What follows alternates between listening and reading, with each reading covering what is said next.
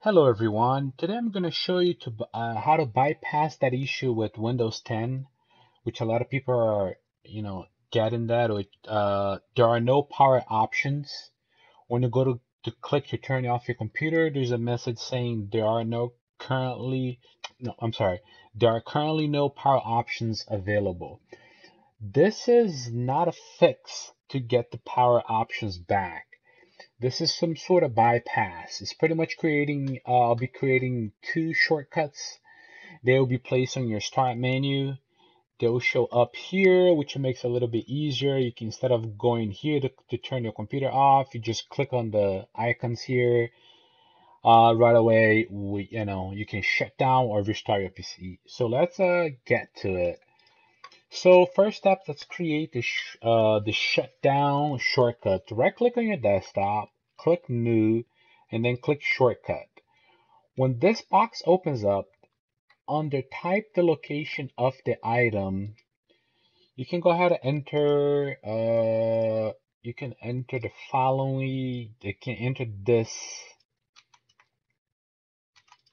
command here. I'll make it a little, let's see if I can make it a little bigger so you can see on the video. Properties, font, let's see. I'll put on the description. So this is the command that I was looking at. Windows, so this is pretty much Windows System 32 shutdown.exe /s/t space 00. So go ahead and copy this, paste here. Let's call this shutdown.exe and go ahead and click finish. Now, in order to run this, you got to make sure it's run with admin privileges. So go ahead and right click on it once again, click properties, and click advanced down here. Make sure you're in the shortcut tab, click advanced, and click run as an administrator, and go ahead and click OK and apply. So let's go ahead and do the same thing for the restart. So for the restart, you go ahead and click, right click on the desktop, go ahead and click new, click shortcut, and for the restart, it's a different command. It's pretty similar to this one, right? But instead it uses a restart command instead of a shutdown command. So let's go ahead and copy the restart command, paste it here. Let's call it restart.exe. You can call it whatever you want. Go ahead and click finish. Same goes with the restart. Make sure you go to properties, click on the shortcut tab, go to advanced, and click run as an administrator, and go ahead and click OK and click apply.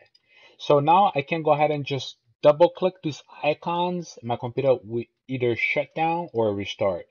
So, but now I want to be able to make it easier. I don't want this to be on my desktop. Sometimes we have clutter, like a lot of icons on the desktop, and I gotta find the restart and the shutdown button.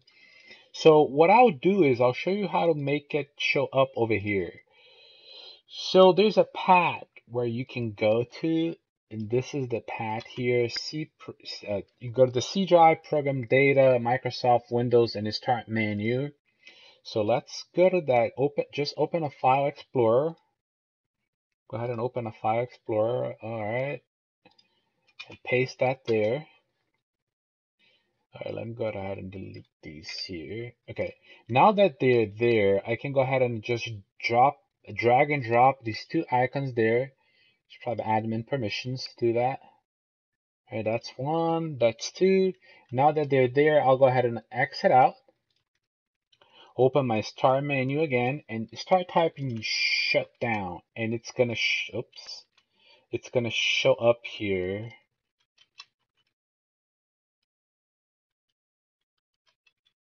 Shutdown.exe. You right click on it. You can do pin to start, and you can also do pin to taskbar if you really prefer. It will be down here, right? So I'm gonna do the same thing with the start.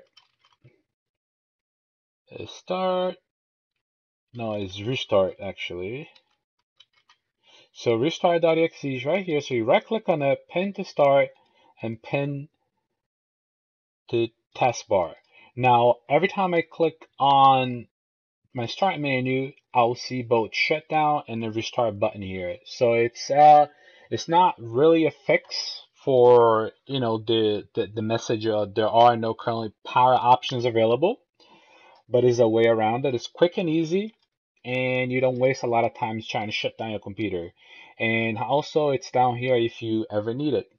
So, all right, guys, that's it. If you have any questions, feel free to email me, drop a comment. I'll go ahead and add the path